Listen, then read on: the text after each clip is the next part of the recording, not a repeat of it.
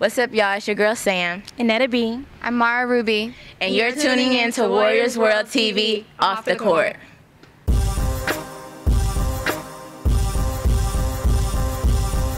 Hey, what's up? This is Sarah Curry with Warriors World TV Off the Court. In this episode, we're teaming up with 38thnotes.com and bringing you 3 up-and-coming female R&B singers that hail from the Bay Area.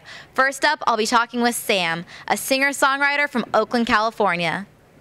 Well, welcome to Warriors World Off the Court. Tell us about your sound. What differentiates you from other R&B artists out there? I think I have more of a people hate it, but I don't want to consider myself a rapper. I'm not a rapper, but they say it's more of a flow of a rapper, I guess. I like to have a hard, rough, edgy sound, just a more realistic song than soft, I guess. So it's not that many artists out there like that, so I consider myself to be different, I guess. How do you draw inspiration into your songs? How much of that is your own stories and your friends' stories, and how much of is it just what comes to mind? Mainly, I go off of my attitude, of how I feel at the current moment. Right now, I'm all about just strong, independent woman, no matter, what you look like, just representing the beautiful woman. And I'm not really sad songs anymore. I used to be, relationships. I'm in a happy place right now, so just all about being strong and saying what you want to say and not being afraid to say it. So that's my type of music. Yeah. At what age did you realize that music was your passion and that's what you were gonna do, and that was what you knew you wanted to do with your life?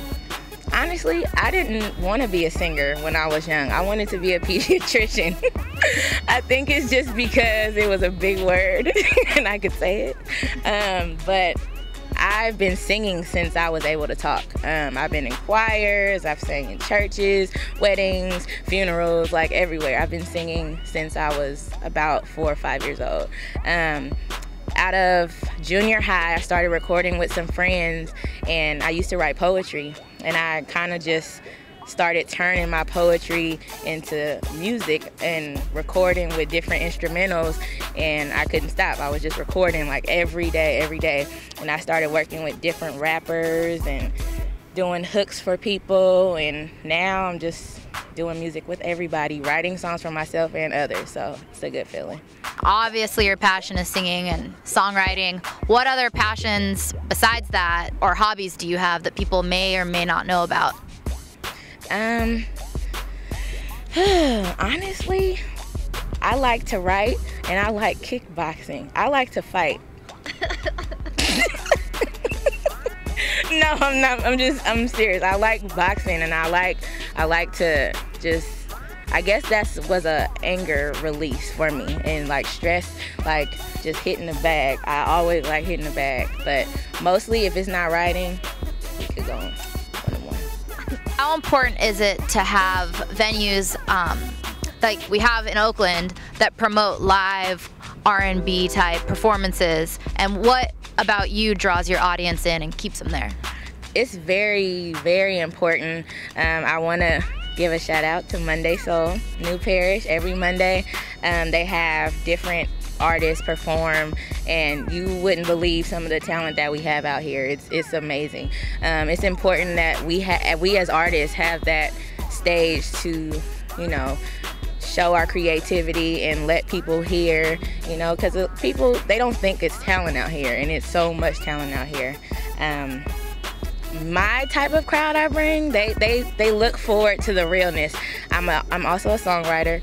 I just like writing about real things, so I take all my friends' little stories, and they don't know, but I write songs about them, and I like real music, stuff that people can relate to. So where can people find you? Where can they find your stuff? You can listen to my music on my MySpace, which is myspace.com/Sam of Show City. That's SAMMOFSHOCITY. I'm on Facebook.com, All About Sam, YouTube.com, All About Sam, Twitter.com, Got Sam. I'm everywhere, so you can find me. It's Sam with 2 M's, not 1. Well, thank you for being with us on Warriors World Off the Court. Thank you for having me.